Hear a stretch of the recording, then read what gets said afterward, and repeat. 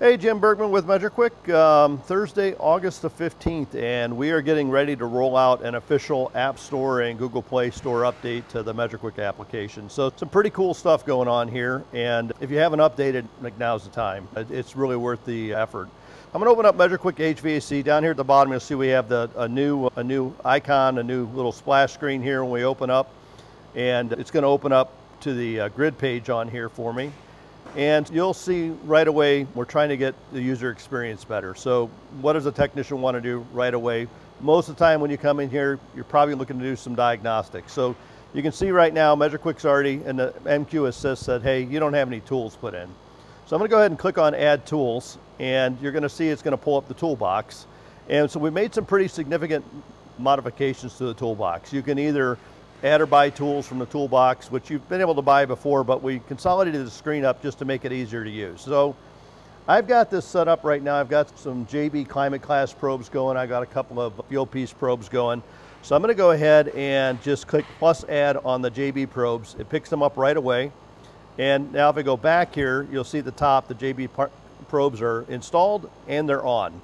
So if I go into my probe manager, it's going to see they're all mapped in here. Now, you may have to remap a probe or two, and to do that, you just tap on the probe and you map it to what its job is. So eventually here, we're going to make this actually fully auto map if you have it hooked up to a running system. You can see my supply air, my return air, my outdoor air temperature, everything looks good on there. I'm going to hit back, and we'll go ahead and we'll put in these two field piece manometers. So I hit plus add again. It picks up the job link kit. So we'll go back. And again, just verifying the probe manager, returns negative, supplies positive, so that looks great, where everything's ready to go. So now if I go back to the grid view, you'll see that all my readings are coming in. And I just want to show you this because I think this is cool. So if we were to close this up and reopen up measureQuick, as long as your probes are on, as soon as it sees the probes, they're going to come in. So you're right to work, right? It happens very quickly. And you can see at a glance what readings are in range and out of range. The low pressure's got if you look at this here, it's got a little check mark next to it. That little check mark is telling us that it's in range. This is telling us that it's out of range here. It's like reading low, right? So we can see if we tap that, we can see our calculated target and what our ideal range is. Now, if you want to get a little bit better idea how far out of range it is, then you just tap on the gauges here, and we'll go to our outdoor readings. You can see our liquid lines right on the threshold. And we've also got what looks like a low head pressure on the lower side anyway.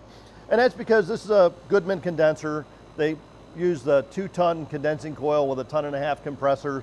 So it tends to run a lower head pressure and a lower liquid line temperature. If we were to do this on a project and benchmark it, that would go away, right? But if we go back to this grid view for just a minute, again, everything's a button. So we know that this is not a TXV, this is a piston. So I'm going to go ahead and tap that and change it to a piston. And then if I want to know things like what's my target superheat for that piston, I just tap on that. It's going to tell me my calculated target is 18.2 degrees, current value 16.2, I'm in range. And it shows that plus or minus 5 degrees that we would have for a fixed orifice metering device. So very simple and easy to use. And no matter where you start, if I'm fond of the classic gauge view on here, if I close the app and I restart it, again, it's automatically going to detect the tools. It's going to switch to that view, and the readings are going to come in pretty much instantaneously on there, right? So very fast and easy to use on that. Now, a couple other things we've got on here. Obviously, you can swap between trending, and so if you want to look at any trends, you can see what those are.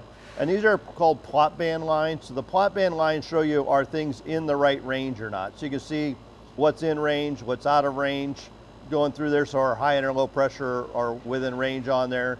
Superheat and subcooling are within range. Very easy to see what's going on as far as not only what the trend is, but is that reading in range or not. And then we've got things that are like, if we want to go in here and generate a report, we can generate a report. Now, some features like setting a benchmark, those are tied into projects, right? That's on the paid side of the application. And I'll show you that in just a minute, but we've tried to make it really easy to use. So let's go back to the grid for just a minute. And from the grid, there's a lot of things we can do. We can actually start a project, we can do a quick test, or we can just start testing, right? So I'll hit just start testing here for a minute. And what it's going to do is it's going to tell us on MQ Assist that this is a 13 to 17 SEER system, optimized for warm, humid climate. The top diagnostic is we have low sensible capacity. It's below 90%. and then it's going to update here. So it looks like that diagnostic went away. So if we tap on the diagnostics here, it's going to tell us if there's any diagnostics that are found, and we're probably just bouncing on that verge of being between 70 and 90%. So we can enter electrical from this point. So in this case, if we want to put in our electrical information, we can do that. So it's, again, everything's simply accessible from that gauge screen if you want to use our grid screen, if you want to use the grid. So very, very nice feature to have. You can also make your electrical readings from there. So if we want to add in our electrical meter, here, I'll go ahead and flip that on here real quick. We'll go ahead and enter electrical, and I'm going to turn on our redfish meter, and let's just go back to our toolbox here, and we'll just add in the redfish meter. So it detected it right away, and we'll hit connect on there, and you'll see that now the meter's reading watts, right? So if we want to enter electrical on this, we can go in here and we can capture our evaporator fan watts, we can capture our condensing unit watts, etc. Really tried to make this a lot easier to use. Home screen, if we tap on the home screen, that'll take us back to where we can start a project. So let's just do that here real quick. We'll use our guided workflow, and we'll just add or select equipment. We'll select this GMC piston trainer, and then that'll take us over and go to our guided workflow with our split screen on there. So you can see once we benchmark this in, it's all dialed in and running like it should run. So very simple and easy to use, and probably, again, one of the features we're able to bring back is this screenshotting. So if you want to screenshot, you can.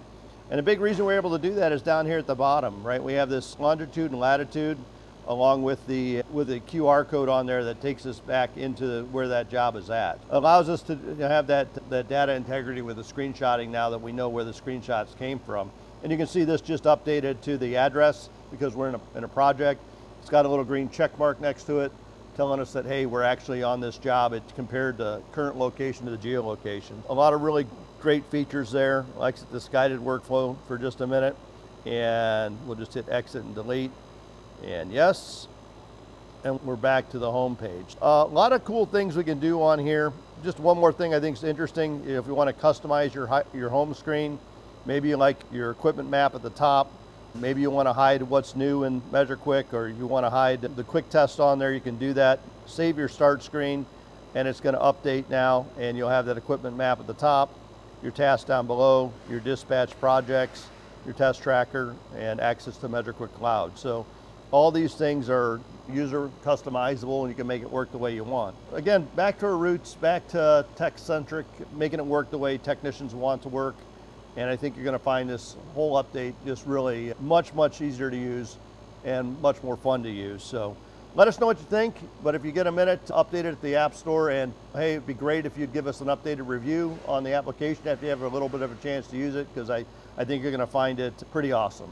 This is Jim with measureQuick. Thanks a lot for watching.